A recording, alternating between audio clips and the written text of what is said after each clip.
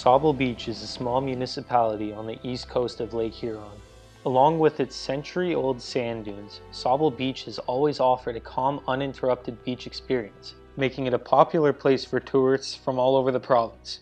Recently, the topic of safer parking has been #1 priority in Council's agenda in efforts to deter town members away from the real issues that Council started. In the last 30 years of beachgoers, there has only been one traffic fatality, and it was not caused by this so-called parking issue, with most visitors able to understand the legalities and parking laws. On May 13, 2021, multiple trucks carrying concrete barricades then flooded the town in an order given by Mayor Jackson.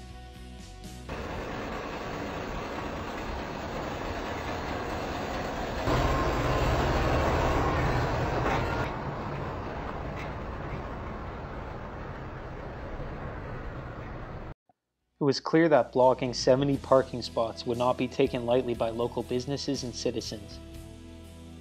With protest signs already appearing on the wall, this signifies how much this operation cost the town, on top of an already hefty list of charges, costing the town over $800,000 in legal fees and fines. I decided to take a walk down to Main Beach in order to get town members' opinions on this issue. My name's John Strachan. I'm one of the spokespeople for Friends of Sauble Beach. I've got a lot of concern with what's going on here. It seems like the mayor and council, I'll just say mayor, who represents council, is going to some kind of extreme measures to prove a point. And to prove a point, because the town wants to put angle parking in here, we put a proposal into the town, and a number of people put a proposal for parallel parking. And parallel parking, there's tons of room here, and you wouldn't have to modify anything. Now, the town could do the regular maintenance that they've done over the last 10 or 15 years without damaging the dunes, but they want to go in another, in some spots down here, they want to go in 14 feet, cut the dune. Now, the dune is a natural protection for the roads, for the cottages, but especially for saving the beach. With regulatory signs all over the beach, it's hard to blame this issue on a group of tourists rather than the people not enforcing the laws. Meanwhile, other townspeople were worried about the numerous upcoming threats that oncoming traffic imposes to pedestrians walking along the side of the barrier.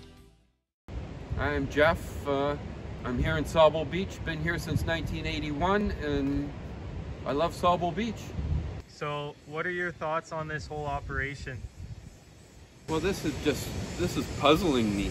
You know, they put up this barrier to stop parking. I guess there's not enough parking on this side, but I don't know if this is a proper study or anything. You know, is it safe to walk here now, or I don't think council around here does the proper studies, and they just carry on with their own experiences, I guess. Yeah, obviously there's a huge issue with if there were any big trucks, even like this one here. Well, how do you think we could overcome this? I don't know how you could overcome it now. The work's done. In a recorded file taken at a council meeting, the public is given a better sense of council's stance on the topic, as Councilman Terry Bell states.